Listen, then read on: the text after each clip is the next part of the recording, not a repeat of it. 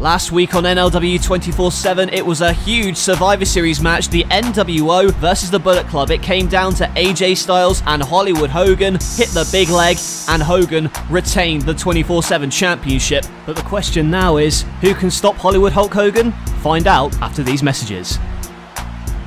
Hey everyone, my name's Ksenia.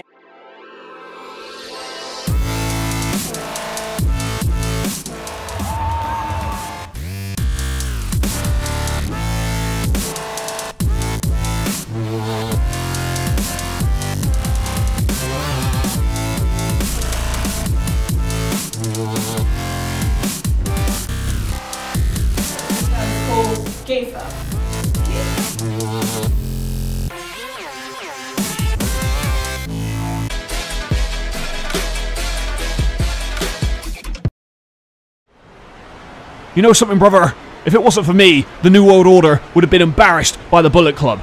The only reason that we won was because Hulkamania was running wild. I crushed AJ Styles and I am still the 24/7 champion, no thanks to you guys. Take a good look at yourselves.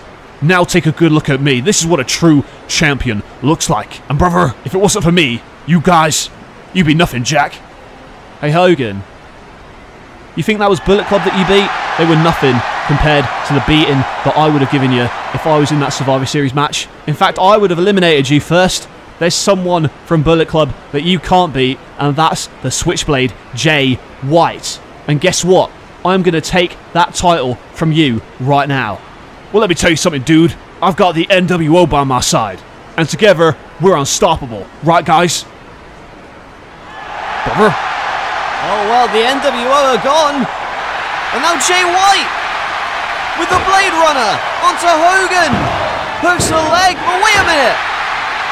It's Seth Rollins. Rollins with a curb stomp, and Seth Rollins has stolen the 24/7 title right under the nose of Jay White.